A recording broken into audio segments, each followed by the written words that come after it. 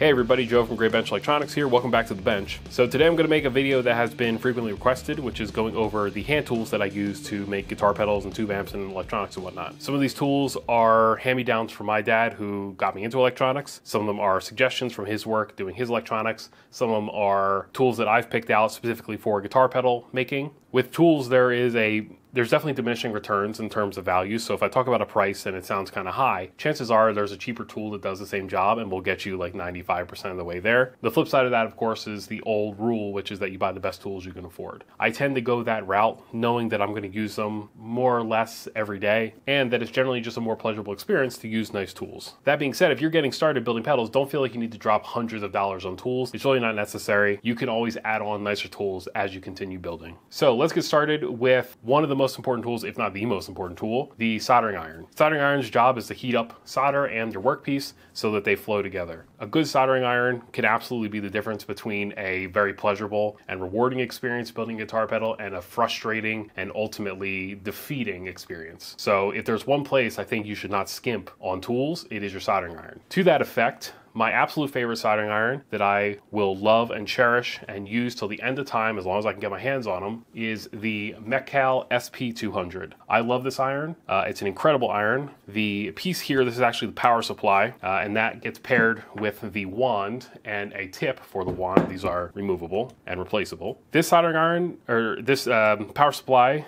I believe I've had since like 2014-ish. They are absolutely bomb-proof. It's hard. I assume like forged aluminum here, housing. You'll notice that there's no controls on this whatsoever, and that's because this uses the Metcal Smart Heat technology. It essentially uses, I don't know the exact terminology, I think it's like the Curie effect or whatever. It senses the heat necessary to flow the solder and automatically heats up to that temperature. It works brilliantly. This is an amazing soldering iron. I just looked on eBay. Right now, it looks like you can get a wand, a power supply. I think that usually the power supplies are used, but the wand and the cradle here, you can usually get a set of these for around 200 bucks. The tips are usually 50 to 60 bucks, and you can still make these.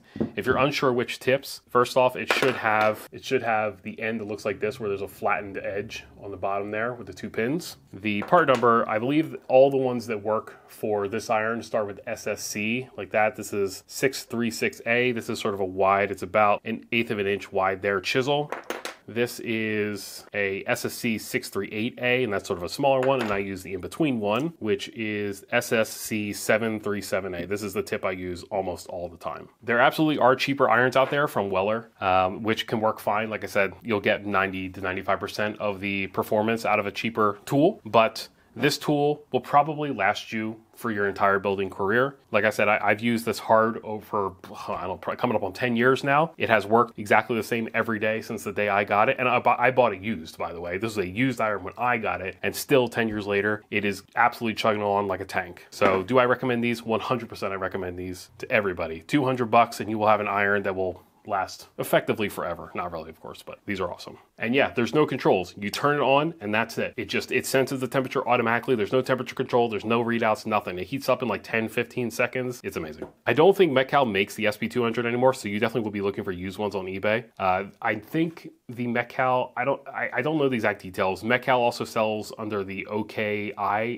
International brand. They make smaller irons that have the same smart heat technology. I've used one of those. It seemed to work fine. I just am partial to these because it's just what I've always used. So yeah, SP200.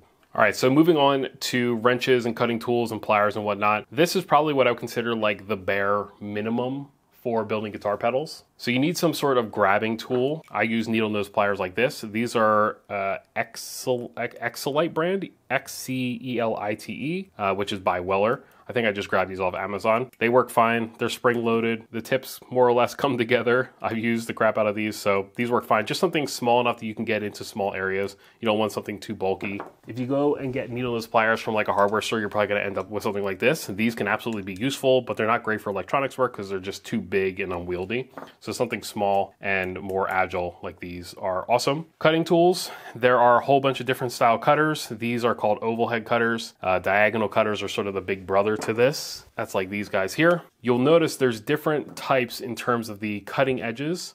These cutters, I recommend these. These are called flush cutters, and there's different versions like semi-flush and full flush. These are, I think, semi-flush or like mostly full flush, but essentially just like how the edge is cut. The diagonal cutters here, there's like there's a triangle for the cutting teeth. So you have one triangle coming in like this and one coming in like that.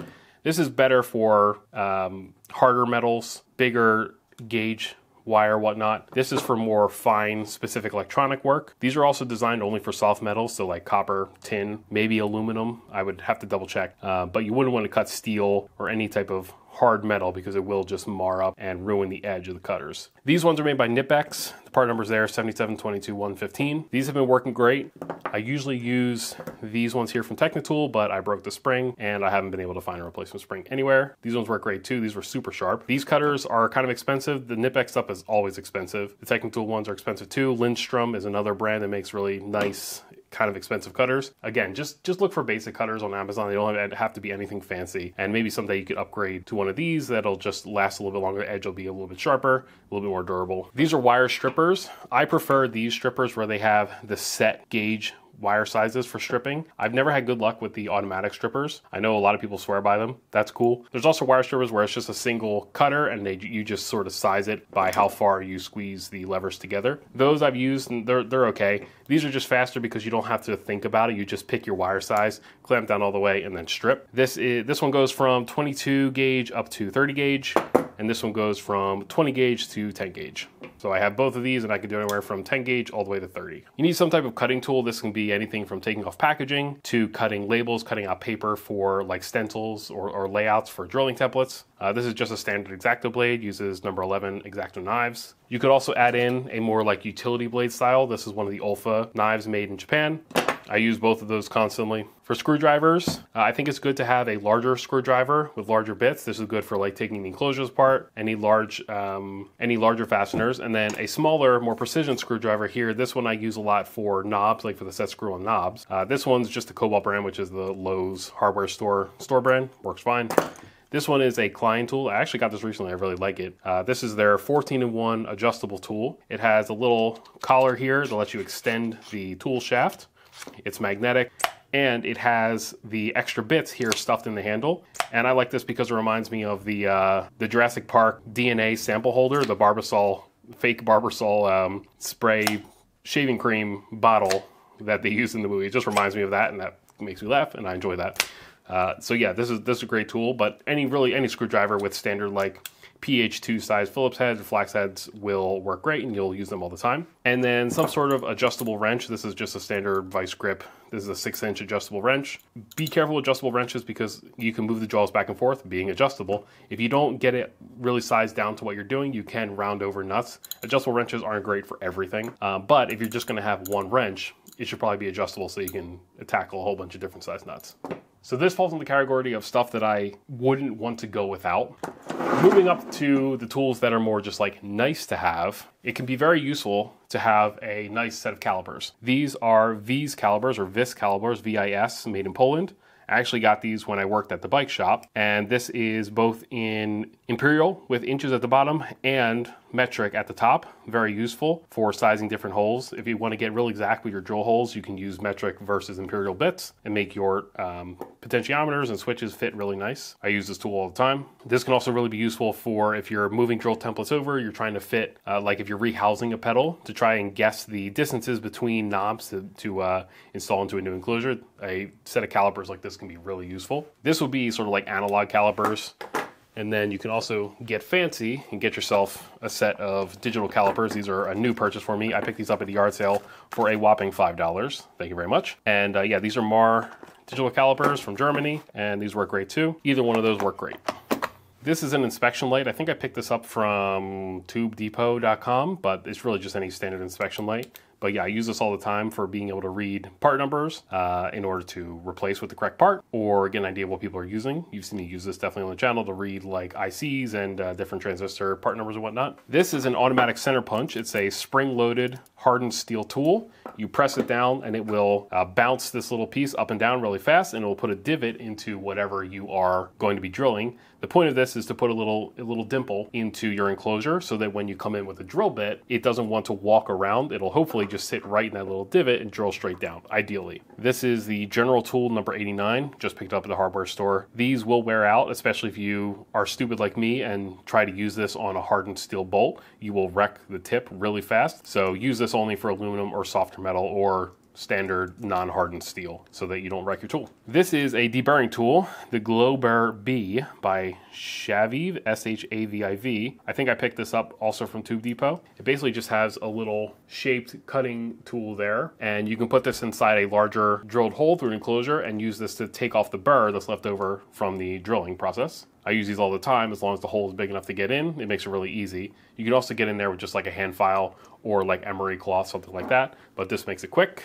This is another holdover from the bike shop. This is a Pedro's tire lever. Best tire lever out there, by the way, for fixing flats, but also works great for removing really stubborn knobs. I had to shave down the lever lip a little bit here to actually fit under certain knobs. But what you can do is if you have a pedal that has knobs that don't want to come off, you can sort of work this under here. And what I do is I lightly push up and spin the knob so that it tries to bring the knob up in a nice consistent way. Make sure, of course, if you have a set screw to undo that first. It works great for any set screw ones, or if it's a one of the knurled knobs as well. These work great. So that's tire lever, and they're made of plastic, so they shouldn't mar your finish. This little guy hiding down here, this is a solder sucker. Desoldering tools are, I've had mixed results with most of them. This is the SSO2 Engineer solder sucker. They come with replaceable little like silicone rubber tips here. It has a nice, it's nice like aluminum body, and you can press it and it sucks solder. These work decently well. The other solder suckers also work well. This one's kind of expensive. The cheaper ones work okay too, meaning they all kind of work like shit. But they can work sometimes, and so if you have to desolder something, you got to get the solder out of there somehow. And so a solder sucker is a good thing to have. You can also use solder wick. This is, I don't have my other set of solder wick. I must have, oh, here it is. I must have just finished up my previous roll of solder wick, so I had ready a new roll. This is the number 4 Chemwick rosin solder braid, and this will help you suck away solder from a solder joint. It's worth pointing out that this stuff is not ideally used on PCBs because the rosin left over has acid in it, which that can eat away at the copper. And so you want to go for PCBs with the no clean Chemtronics stuff. This is the, there's the part number, 770-424-4888, I believe. That's probably this smaller container. I don't use this much because it's more expensive, and I don't always desolder from PCBs, but when I do, I use this, and then for everything else, I use the standard 10-50L Chemwick. Another interesting set of tools. These are the rocket sockets from, ooh, I can't remember their name, sorry. But the rocket socket here and the little Pepper's Pedals, that's right. Rocket sockets made by Pepper's Pedals. I believe I got both of these from lovemyswitches.com, and they're basically just little plastic finger wrenches that don't mess up finishes, and they usually are good enough to take off the nuts and whatnot from guitar pedals. If it's really stubborn, then you can go over using an adjustable wrench or a socket set, like so, if it's really stubborn. But usually these little plastic finger wrenches are good enough. The lower piece here that actually holds all the sockets together, called hold-a-socket, is, they don't come with it, but it's a useful tool to keep them all organized, and I can immediately grab the one that I want. The little adjustment Pepper Pedals here, I've talked about this before, this is the better setter, and essentially just lets you set a knob to the specific position that's correct. So it has little white marks here that show the range of the standard like alpha 16 mil potentiometer. You line it up there, line up your pot, and then you spin it around, and both sides should line up on either side. Pretty neat, maybe a little bit of overkill, but if you have a certain like OCD tendency like I do, then it can be even necessary sometimes. Solder I wouldn't necessarily consider a tool, but since we're here, I figure I'll just tell you what solder I use. This is Kester. It is 63% tin and 37% lead. This is the no clean solder core. It has the solder, or excuse me, the rosin core. It's literally the core is made of rosin. And the part number is this one, 24-6337-8800. That's the stuff I use. It's the 0.8 millimeter, so a little bit smaller, not quite 1 millimeter, or 0.031 inch 31 thousandths. They come on 1 pound rolls like this. I think I found an eBay listing for like 10 of these rolls, and I've just been working through it over the years. You don't use it that much. Oh, and by the way, if you see expiration dates on solder, they're pretty much BS. So if you see some that are like expired, it's probably fine to use. I should show off some holding tools. This might actually be included in like the mandatory tool list, but something to hold PCBs. I really like this stuff. This is just your standard poster tack. Some people call it like blue tack. It's essentially just this kind of sticky putty that you can use just to hold PCBs. And the cool stuff about this is it holds it just strong enough to let you solder where you need to solder. You can also put the PCB upside down and it'll push up on the components to make sure they're sitting nice and flush on the board. This stuff works great. It will sort of melt under heat, but if you just turn the PCB over and dab the component that was heating up the putty here, it'll pull it right off. So yeah, this is poster tack and it works great. You can find them at any like Staples or whatever, like crafts or stationery store. Other tools for holding can include a hobby vise. This is a standard Power Tech that I'm pretty sure I just got off of Amazon. I forget the main, they're called hobby vices. Sometimes VacuVice, maybe VacuVice is the brand, I don't remember. But yeah, any of these smaller hobby vices are very useful. When you need a little more gripping power or something is a regular shape, the rubber pads on these can be really useful to grip down on that piece. It has an articulating ball head joint piece here that can be useful. You can also pull off the rubber, and then it has slots in here where a PCB could sit, like a standard 1.6 mil or 2 mil PCB can fit in there. That's a hobby vise. And then I do have a design for PCB holder here. This has little jaws here that will fit around a PCB. You can shrink it in or out for different size PCBs. Both jaws I think are capable. No, this one is a fixed jaw. You can just spin it. This one has a little spring-loaded catch. These work great, but they're obviously just for PCBs. So if you're trying to mess around with like cleaning up components or whatnot, this will not help you at all. One tool that I don't have that's very popular is called a third hand tool, or like a extra like electronics hands tools, essentially little alligator clips on these little gooseneck arms. I've seen a lot of people use those. I've never had a pair of those. I've never felt like I needed a set of those. If you go check them out, maybe they look like something you would want to use. They're not for me, but to each their own. People have asked me about this tool. This is called a spudger. This one is specifically the Bowtech SH80. I think these are like stupid expensive, like $10 or $15. I hope I didn't pay that much when I bought it, but you do not need to spend that kind of money. It doesn't have to be this weird like fiberglass, plastic, whatever stuff. Just get standard like plastic ones off Amazon or whatever. But spudgers are super useful. I mostly use these as pointing tools, but they are useful and they're non-conductive and they hold up reasonably well to heat. So yeah, that's a spudger. A little bottle of alcohol, isopropyl alcohol dispenser. This one is neat because you sort of push down and it fills this reservoir on top, and then you can do whatever you need to do. You can come in here with a rag and soak it up and use that for wiping, or you can use a little like Q-tip thing here to clean up whatever you're trying to clean. Makes it just really easy, and then pop the lid back down, and that's it. Multimeters are super useful. This is the Fluke 179. It's a true RMS meter, so it will measure if you're doing AC signals, it will give you the RMS AC voltage as opposed to your actual or peak-to-peak voltage. You don't need to get a Fluke meter. Fluke meters are expensive because they have to go through a whole bunch of like rigorous licensing and testing. You can just get a standard multimeter off Amazon, totally fine. I don't know how expensive these are. This was a gift. Pretty much I'm telling you, don't buy a Fluke meter. They're overpriced. Just get a standard. As long as it has AC voltage, DC voltage, ohms, and a continuity tester, a beeper. Current is also useful. Don't use it that much though, but yeah. AC voltage, DC voltage, ohm meter, and continuity tester, and capacitor, diode checker's all right too.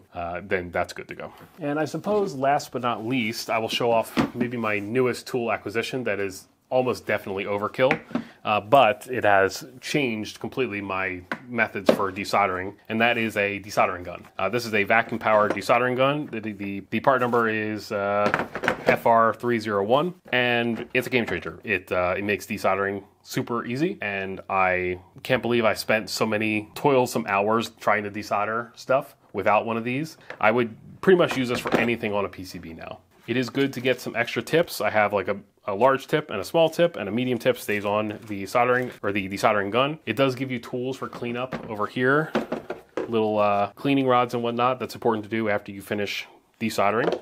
The little vacuum chamber here is, I forget how you do this. It's been a minute. Yeah, you just lock that back. You take this out, dump out the solder. It's got a little filter. You drop it back in and press the button, cinches back down, and you're good to go.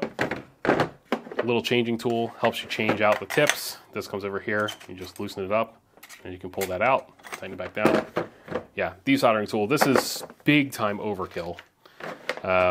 Like we saw, there's other options. There's the desoldering little solder suckers, and there's desolder braid. This is really like if you're doing desoldering on the regular, maybe it's worth it. So yeah, these are the tools that I use all the time for building guitar pedals. If you want to see exactly how I use them, just look back through the videos. I use exactly these tools. None of this stuff are sponsored. None of these tools were provided to me. Actually, that's not true. The I forget, someone sent me pedal parts, or stompboxparts.com did send me the socket holder here for doing that video. But otherwise, all these tools have been purchased by me or have been a gift, and I use them all the time. I love them. If any of these tools crap to bed, I would just replace them with something very similar. I would love to hear from you if you have difference of opinions in tools you like to use, or what are your favorite tools. I'd love to hear about it. Let me know in the comments, or if you have recommendations for cheaper tools out there for someone getting started, I'd love to hear about that too. If you have any questions, feel free to leave them in the comments. I hope you enjoyed the video. If you did, please hit the like button and subscribe. I'm Joe from Graybench Electronics. Thank you for watching.